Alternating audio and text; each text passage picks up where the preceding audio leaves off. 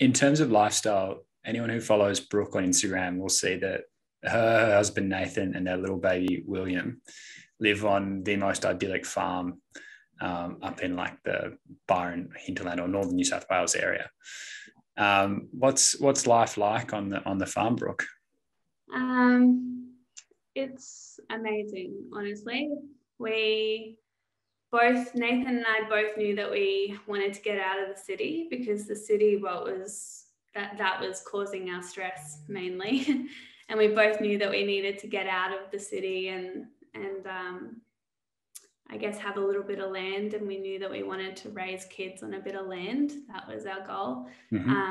And we were very blessed to have the property pop up when it did. It was a really great time, and it was the most rundown property that you would have ever seen. Wow. The house, you could barely see the house. It was covered in, yeah, it was really run down, but Nathan and I knew that it was what we wanted.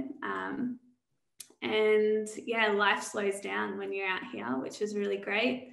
And I mean, our goal is to be as self-sustainable as possible, and we work every day to be able to achieve that. And it's not a walk in the park. It is quite stressful, actually, when you have animals that rely on you and you also have a business and a baby. But yeah, Nathan and I are really, really happy and grateful to be where we are, that's for sure.